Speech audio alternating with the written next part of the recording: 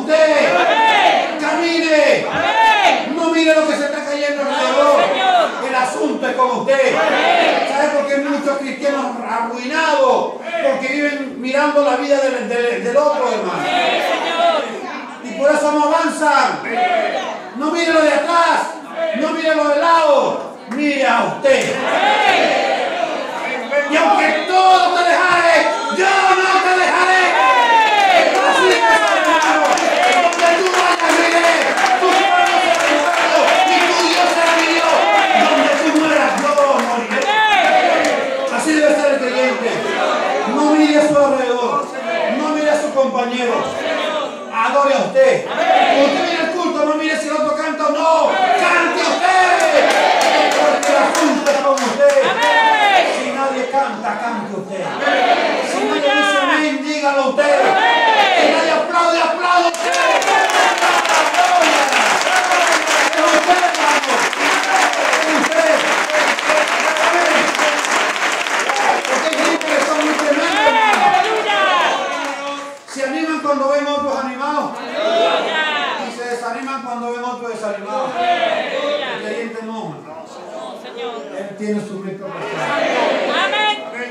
Y aquí voy, Señor. Amén.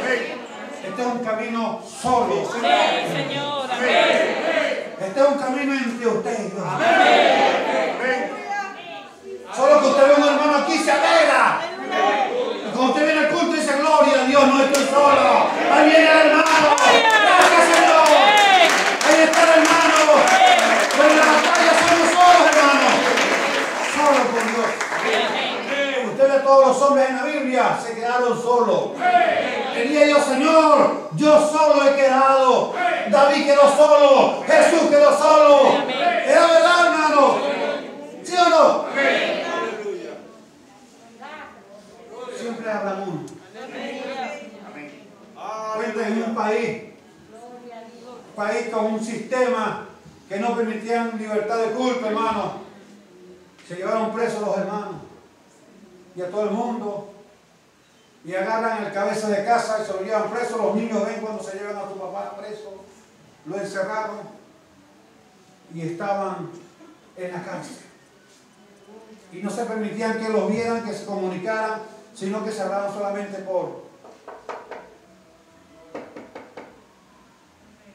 sonido. Y el hombre está preso, hermano. Y pasado el tiempo siente que alguien también lo meten al lado de su cárcel. Y comenzaron a hablarse. ¿Por qué estás preso? Por la causa de Jesús. Gloria a Dios.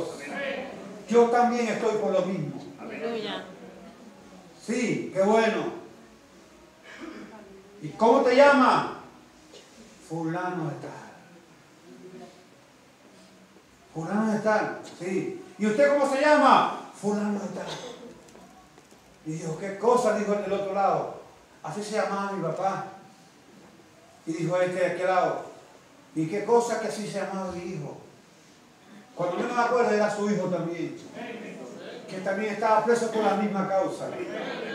Y cuando escuchó, ¿eres tú? Sí, papá, soy yo. ¡Gloria a Dios! Por la misma causa.